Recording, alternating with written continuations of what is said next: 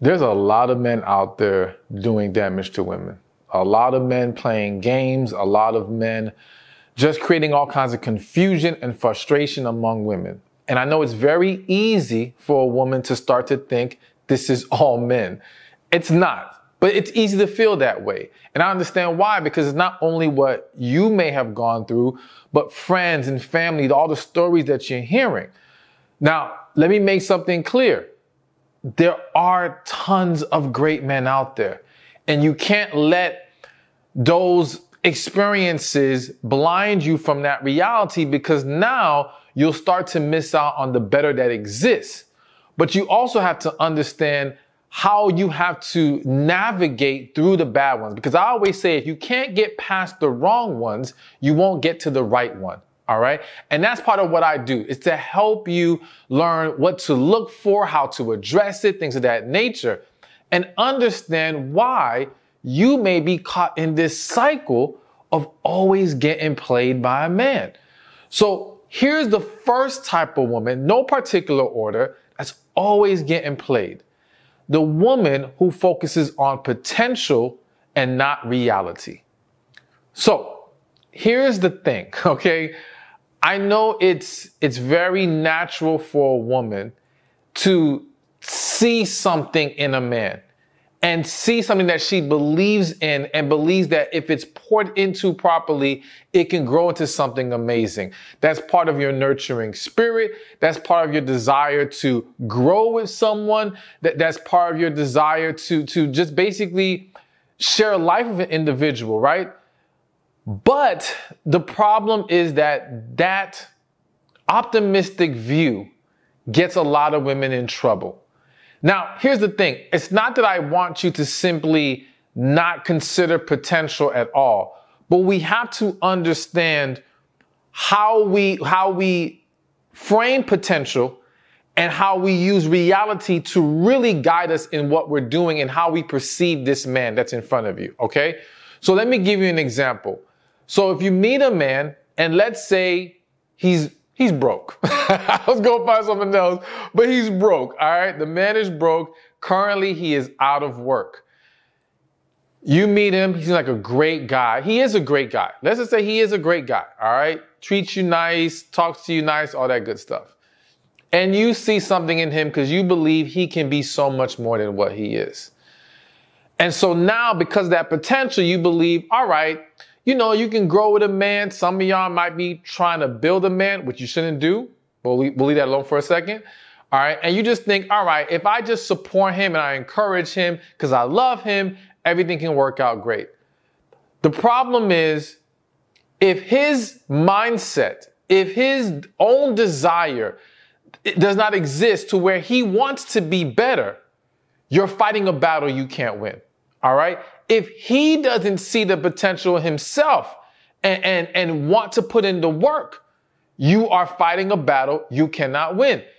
Essentially, this man has to have a foundation that says, I am growing to be something better. So what I'm saying here is, yes, I'm not necessarily 100% against a woman dating a guy in that situation, though I do think it is best to wait till he establishes his own foundation first and creates his own stability. And I know there's a lot of people who will point to stories of women who, you know, got with the man when he was down and now they're living happily ever after. And I'm not saying these situations don't exist. What I will say is they are the minority. And for every successful situation, I can show you 1,000 more disasters. So you have to be careful with using those minority situations and projecting that into how this could be you too. And it's not that it couldn't, but you're taking a huge risk. All right. But to get back to the foundational piece that he needs to have, the reality that you have to focus on with this man is what is his character? What is his work ethic? Who is he as a man? You see, there's a difference between the man who's a hard worker, believes in carrying his own, providing in other ways for you, right? But is at the moment going through a rough patch. That's a guy that you can make an exception for if you desire to do that. However, where women are getting played is because they're not realizing this is just a lazy ass bum. I'm sorry. It just came out that way. He is not about doing anything. He is wired to only do what is required to get what he desires. Meaning now, if you are in his life as a woman, pouring into him, being his girl, his wife, whatever, to him it's like, why do I have to work hard now? She's already here. I already have what I want. The incentive to be better has been removed because not every man is motivated by his own ambitions. Not every man wants to be something bigger and better in life. All right. And that's another aspect of it, because sometimes it's not even that he's broke. It's not even that he's a lazy bum. He might be a good, hardworking man, right? And let's just say, to put this in more context, let's say he worked at a factory and he's making 60 grand a year. And to him, he's good. He's happy. But you know, in your mind, you're like, now, you know, I'm gonna use a different example. Let's say he's a plumber, right? And he's making 60 grand a year and he's happy with it. But to you, it's like, no, but he could one day have his own plumbing company. And now you get with him with the potential, with the belief that he can reach this potential of being a boss when he's not wired that way. He does not want that. And now you guys conflict and clash because you were focused more on potential, not reality. You have to accept the man for who he is right now. And you have to ask yourself, can I be happy with what's in front of me right now? Because again, it's not that I'm saying you can't have hopes for more to come with him.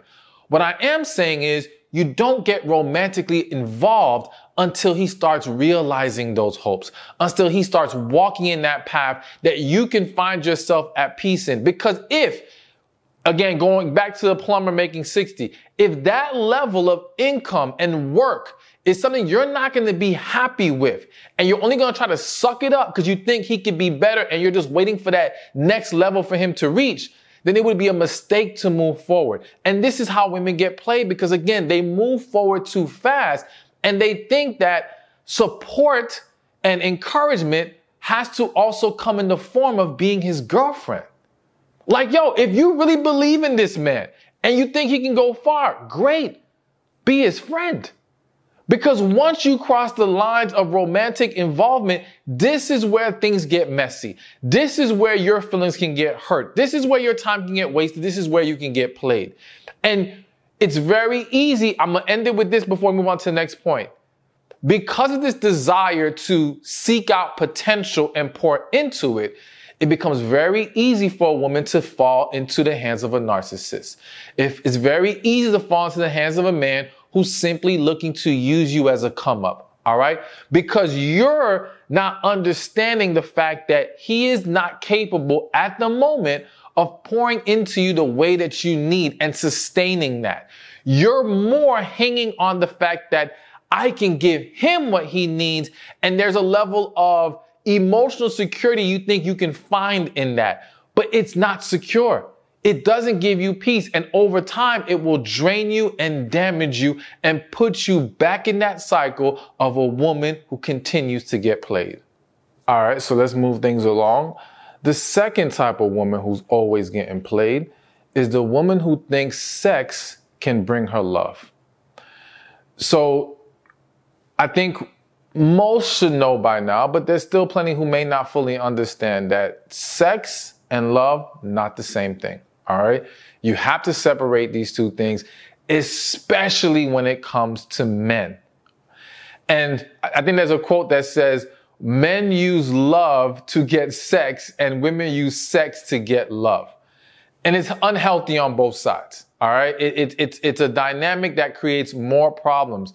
And as a woman, you have to be careful with thinking that sleeping with this man is what's going to get you to the finish line. All right. I know there's a lot of women who may feel the pressure of having to be intimate. Now, let me make something clear. I'm all in support of abstinence. You know, I think from a spiritual perspective, waiting till marriage is best. But I always talk about the fact that I understand many of us, and I say us because I'm guilty as anybody else. Many of us will struggle, have struggled with waiting till marriage. All right. And many of us cross that line before marriage comes. But what's if you're going to walk that path, not saying you should, but if you're going to walk that path, then you've got to understand why you're doing it and how you need to go about it. In the sense that, again, if you're going to choose to lay down with this man because you want to do it, that is your choice as a grown woman. If you feel like you want to enjoy that experience with him, that is your choice as a grown woman. But the minute you start thinking that this will gain you favor in his eyes, that this will get him hooked, all these different things, this is where you're crossing a bad line. Now, let me be honest with you. Can the sex hook a man? To a certain degree, yes. Yes. But not in the way that is truly beneficial for you in the long run. This is the thing. It's not that it cannot get a man to become attached to you, because sex does bond people in a lot of ways, attach people in a lot of ways, creates unhealthy attachments. And yes, if the sex is great, it's very easy for now a man to want to hold on to you. But here's the problem.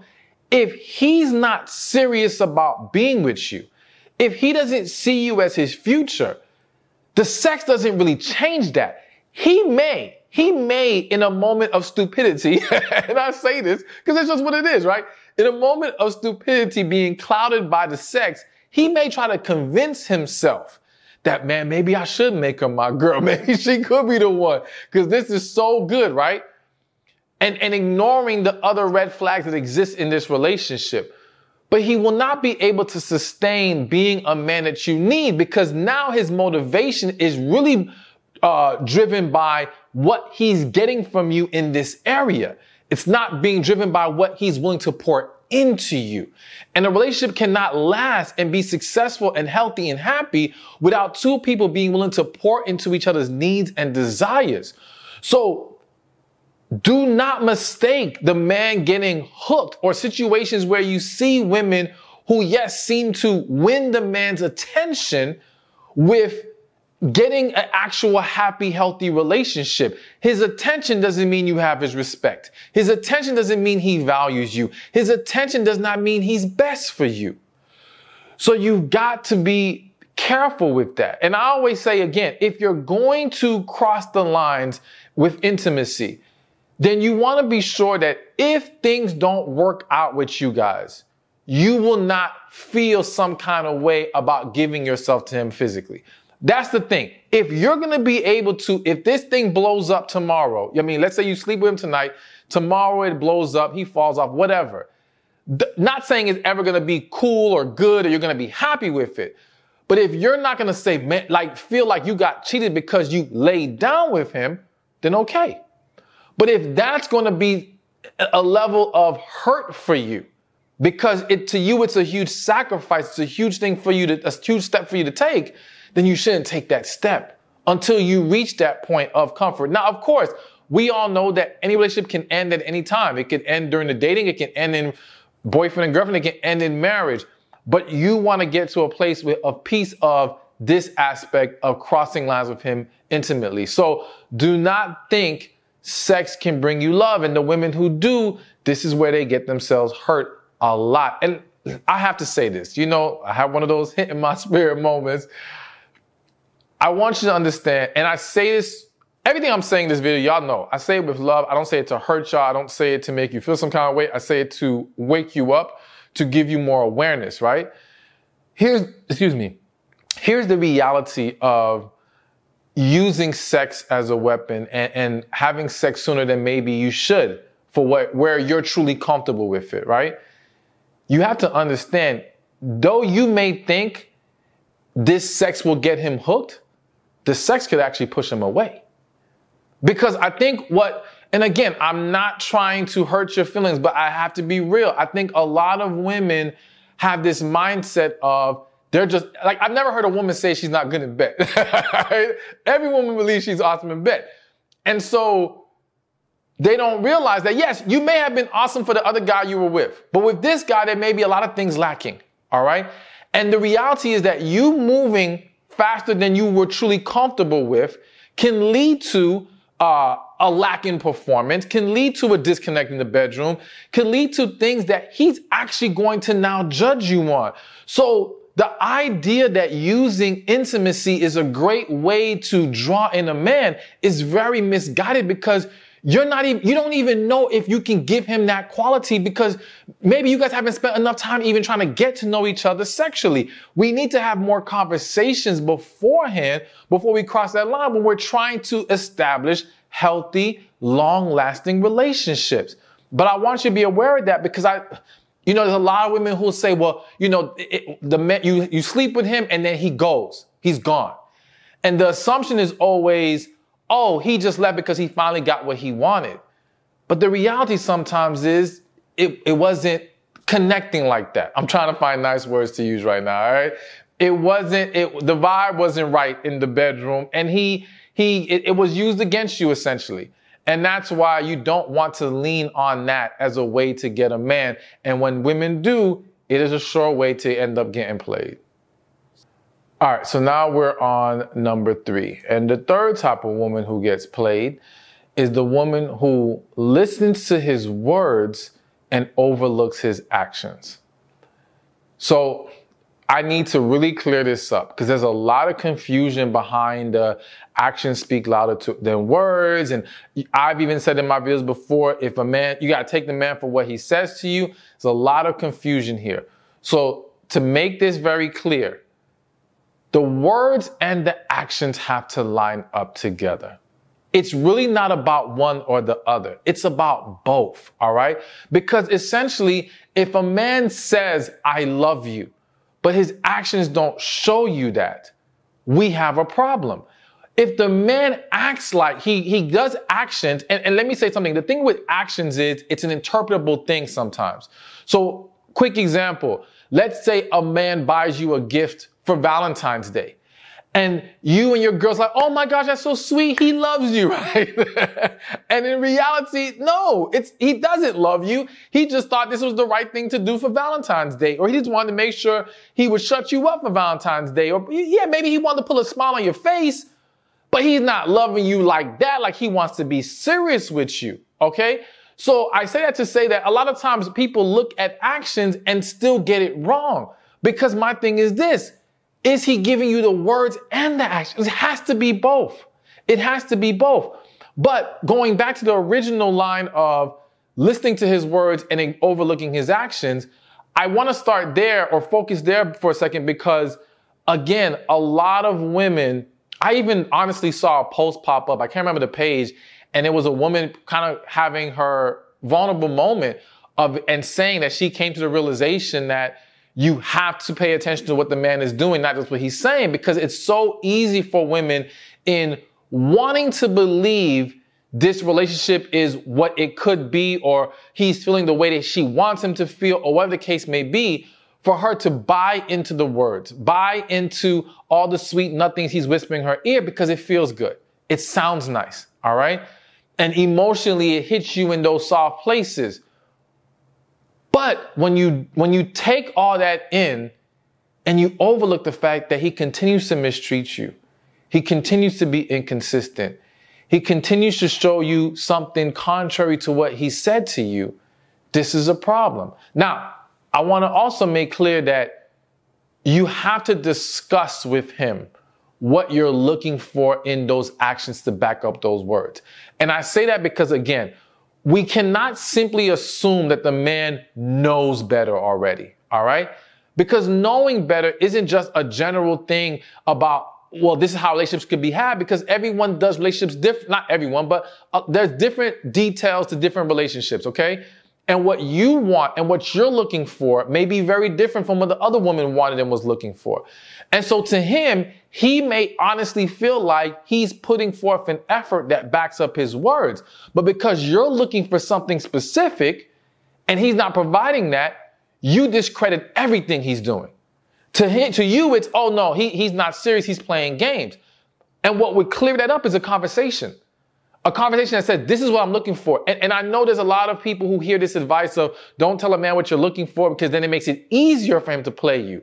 I disagree. It's not that it technically could not make it easier for a player to play you. However, the average man, I always say, the average man or the typical man who is just trying to play games is trying to do the least amount of work for the most amount of return, okay? So even if you lay out for him everything that you're looking for, he's not likely to check off every box. Are there some exceptions to the rule? Yes, but there's other ways to expose that guy even when he does that. However, in the vast majority of the cases, he's not checking off all the boxes. But the guy who's serious about you will make an effort to check all the boxes that you guys discussed. You have to give him a fair shot to show you he's for real. And he can't do that if he doesn't understand what you need poured into you. So be willing to have that discussion. But yes, it's not just his words, it's his actions together. That is the key. Together is what matters. And when you hear people say actions speak louder than words, I would simply say, look at it from the perspective of the action is like the exclamation point after the statement. It's like, okay, I love you. And now my action really drives that home. So it speaks louder in the sense that it has the greater, or it should have the greater impact. But in itself cannot stand alone, because without the words to back it up, we still have an issue. And real quick, I'll say this, because sometimes you have a man who is very loving, but doesn't know how to express it. All right. Then we need to go to counseling for that. Then we need to dive deeper into addressing this issue, because it's going to be very hard for you. Let's be real. You want to hear it too. You just don't want to feel it. You want to hear it. And also because, again, you don't want to get caught in situations where, like I always talk about, some guys will act like your boyfriend, but they're not trying to be your boyfriend. And so you don't want to get mixed up in that and, again, end up getting played. All right, so before I move on to the next type of woman, real quick, women are always asking me about coaching services, wanting to get their questions answered, needing more insight and advice. And I have the perfect thing for you. Join my special coaching program today, where you're going to be able to learn how to heal, meeting relationship-minded men, finding purpose, hearing God more clearly, tapping into your feminine energy. So many things. We also get to meet 2 times a month. I'm going to be able to answer your questions. You're going to be able to join a group of like-minded women who are all working to make their life better overall. All right. Take advantage. Join the program today. Go to receivingmyblessings.com or click the link in the description or in the comment section. All right. So let's keep this thing going. The next type of woman who continues to get played is the woman who overlooks the red flags, or ignores the red flags, or rationalizes past the red flags. All right. So let's keep it real. I always say women don't really miss anything. Women see every little detail. Like if a man sneezes different tomorrow, y'all gonna catch it. Like you guys are so aware. It's crazy. This is why women are such amazing detectives, because y'all can find anything if you want. The problem is rarely about the woman not seeing it. It's the woman not accepting it. The woman rationalizing past it. Those red flags being there and you sweeping it under the rug and saying, nah, it's not a big deal. Or not wanting to address it because you don't want to face the reality that addressing it would lead to the end of this situation, the end of the relationship. But this is exactly what sets women up to get played. Now, again, if you watch my previous videos, then you know I always say seeing a red flag doesn't mean you run immediately. It doesn't mean you just cut them off because the red flag exists. No, you address it. You talk about it. And then if it cannot be corrected, then yes, you move on. And you want to do this as quickly as possible. It's very easy for us as human beings, men and women, to be enjoying the initial hype, the initial euphoria of meeting someone and clicking with them in various ways, whatever the case may be, maybe high level of attraction. And because we don't want to let go of that, we don't want to face the red flag that exists. But because we kick that can down the road, we create a dynamic where now we become more attached to this individual. It becomes more difficult to address things. And then even when you address it and it's not corrected, you may have a harder time walking away. So the sooner you can do it, the better. And the more you will increase your chances of avoiding getting played or getting caught up in unhealthy negative cycles. So be honest with yourself about why you don't want to face it. And address whatever deeper issue that is as well. Because sometimes it could be that fear of, again, walking away from the situation, fear of being alone. Maybe you introduce them to family and now you don't want to feel embarrassed having to face the family and saying it didn't work out. Whatever it is. I'm just throwing out various examples, but there's tons more that we can come up with.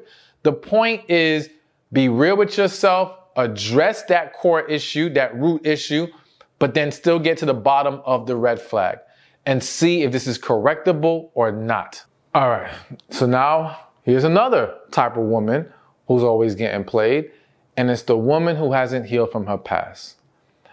If there's anything that increases the chances of an unhealthy relationship, being with the wrong person, being blind to red flags and so on and so forth, going about things in ways that we shouldn't, it's a lack of healing, plain and simple.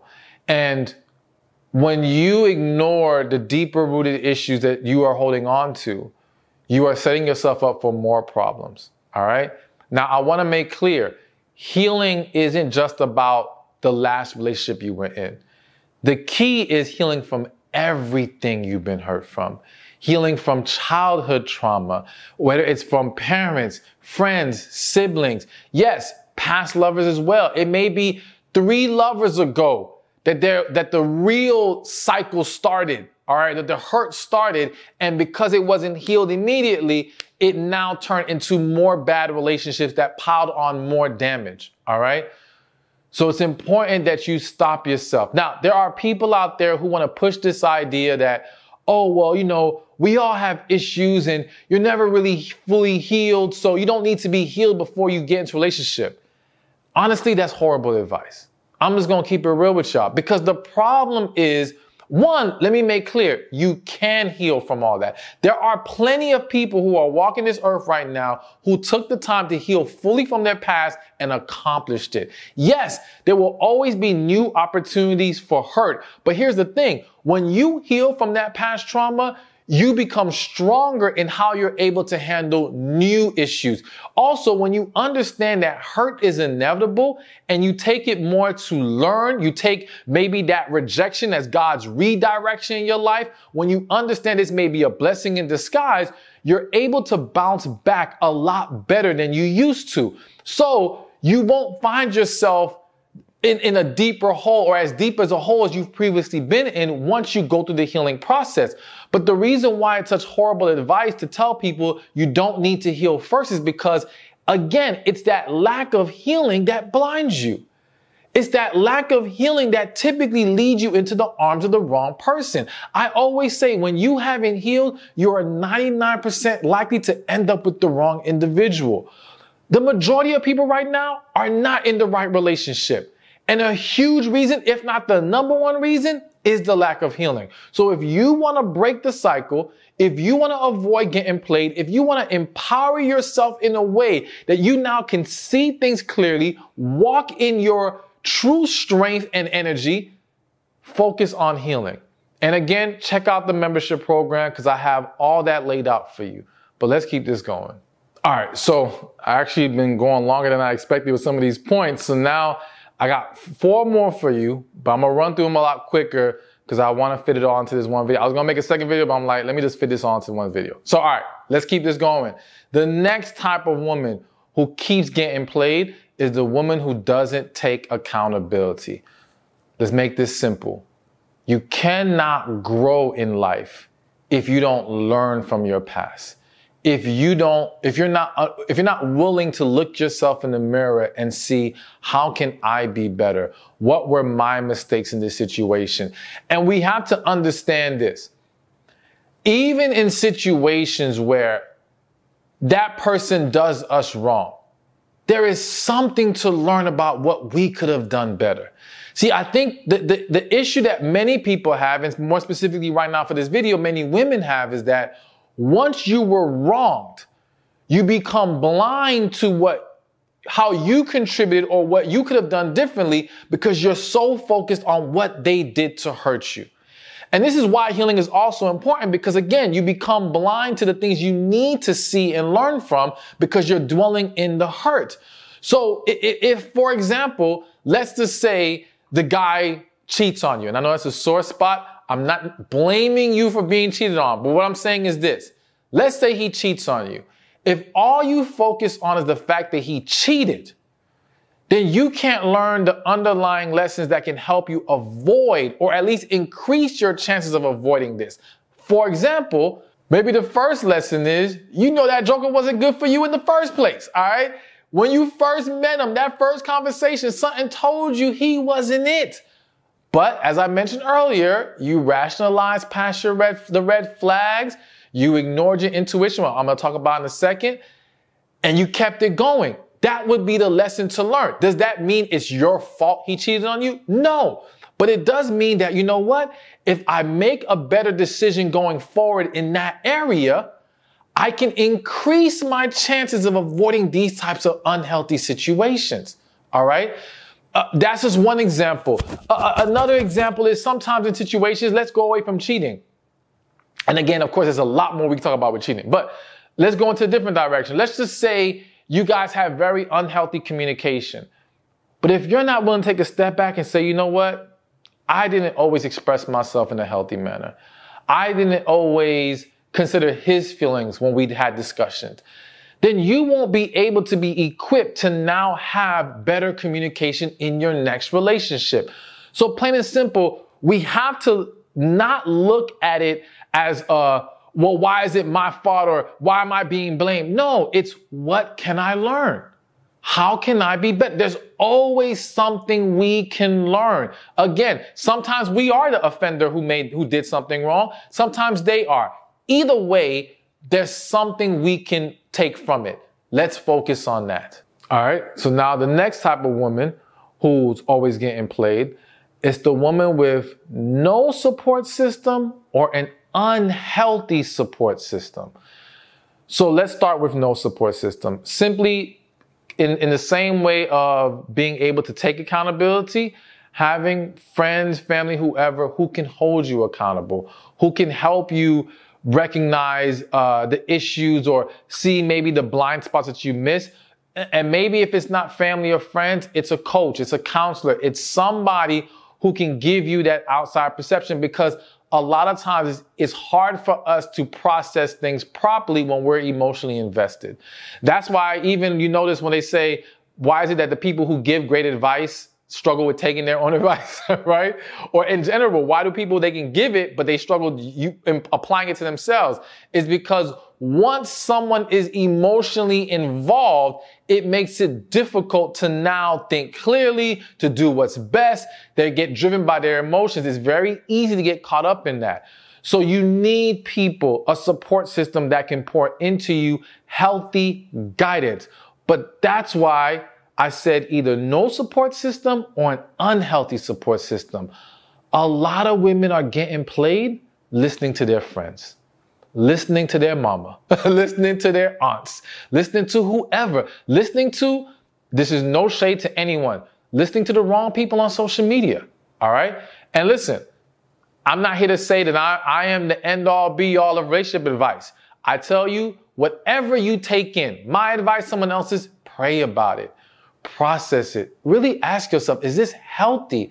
Is this truly applicable? Like you gotta go deeper rather than just attaching yourself to anything that sounds good in the moment and is feeding your emotions in the moment, but isn't properly guiding you in a healthy way. All right. But because a lot of people are surrounded by other hurt individuals, other negative perceptions, it ends up twisting and turning them into in directions that only cause more problems and set you up for bigger disaster. So you've got to be mindful of not just having a support system of some kind, which will be best. Okay, it's not that you can't do it alone, but it's best to have that. But make sure it's a healthy one. All right, so I'm going to make these last two kind of a combination together. All right. And so the last two types of women who are always getting played are the women who ignore their intuition And I'm going to pause there. Let me just run through this real quick, and I'll give you the second one. So ignoring your intuition, I kind of already touched on it earlier. Listen, I'm a firm believer that intuition is a blessing, all right? And what a woman should strive to do, and not that men don't have it, but we're focused on women right now. What a woman should strive to do is learn how to tap into it. Not just wait for the intuition to hit you over the head and say, this is wrong or you shouldn't be here. Learn how to go inward to understand what needs to happen here. You know, what you're sensing, what your spirit is sensing or is picking up on, you know, getting that inner truth that you need, because the reality is that whether you call it intuition, gut instinct, Holy Spirit, however different people want to label it, it all points to an inner voice or it's something within us that knows what's right. And it's very rare, I've never come across it, for a woman to say her intuition was wrong. Fear maybe guide women to make a bad decision or overanalyze a situation incorrectly and things of that nature. But it wasn't really intuition hitting them in that moment. And that's the thing. You want to learn how to separate the fear from the intuition so you're not following the wrong thing. And what will help you in that, one of the things, which is the knife type of woman who continues to get played, and this will only apply to certain women who are believers, is the woman who does not seek God for guidance. All right? A lot of women, and I'm not judging when I say this, but a lot of women may pray to ask God for a man. There are then women who may pray and ask God, is this the man for me? But they don't ask God, what do you want me to do here? Should I be with him right now? How do I proceed with this situation? You know what I'm saying? And yes, even just asking, is he truly the one? But not seeking out the answers in different signs and things that you have to puzzle piece together. Going back to listening to your spirit, going within, hearing it in prayer. This is where you're going to get the best guidance. This is where, again, because listen, another moment that something's here in my spirit. You know, I said earlier about not being quick to take anyone's advice on the internet, right? The reality is that you don't know who's moving in what kind of spirit. You don't know who has genuine intentions to guide you in a great way or who's just trying to take advantage of you in the moment. You don't know who's trying to manipulate you. You don't know who really doesn't care, but it just sounds good on the surface. A lot of people are getting fooled and tricked in various aspects of life because they're focused on what they can analyze rather than going within and listening to God about who this person is, what this is really about, and how you should move forward in that situation. So seeking God out and seeking guidance is where you will win more and you will avoid the nasty cycle of continuously getting played. Hey, thank you for watching this video. Be sure to check this one out right here, and I'll see you there. The first question to ask him is, what are his sexual and emotional expectations and desires? So let's break this down. So one, I start